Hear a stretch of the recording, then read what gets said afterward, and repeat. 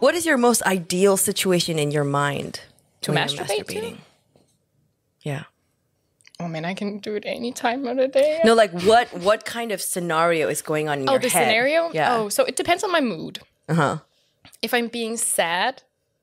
You masturbate when you're sad? I masturbate all the time, girl. Actually, that was not true. Now that I think back on it, no, it's all the same scenario. What is it? You know, this really, really big, bulky guy. It's either that, and then he's like really rough, or it's like this really beautiful girl. Oh, it can be a girl sometimes. Yeah, but then I'm on top, girl. Oh, okay. It depends. It depends.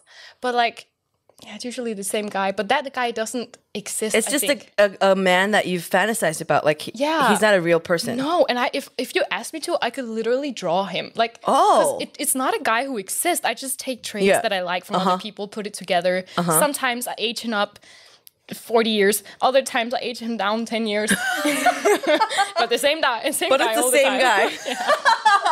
Wow, that's amazing. Do we have a sketch pad? I want to see this guy. Yeah, I'll show you, girl. I'll show you someday. No